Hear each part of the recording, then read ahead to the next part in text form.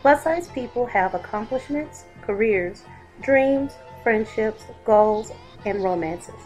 Why are these positive images not being reflected on Netflix? It's absolutely ridiculous in this day and time for people or a corporation to be so narrow-minded. The way plus-size people view Netflix communication is that being overweight makes them an enemy to America or somehow inferior. Netflix should seriously take a look at its lineup.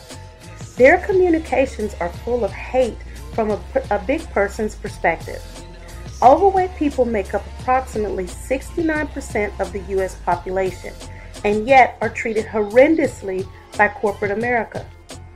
It's almost like Netflix is fat-shaming their overweight viewers. They should check themselves before people realize there are other paid streaming services such as Amazon, Hulu, and YouTube. YouTube even allows people to create their own channel if they don't see something they want to see. I think if everyone boycotts Netflix, they will think about their viewers when they start losing money.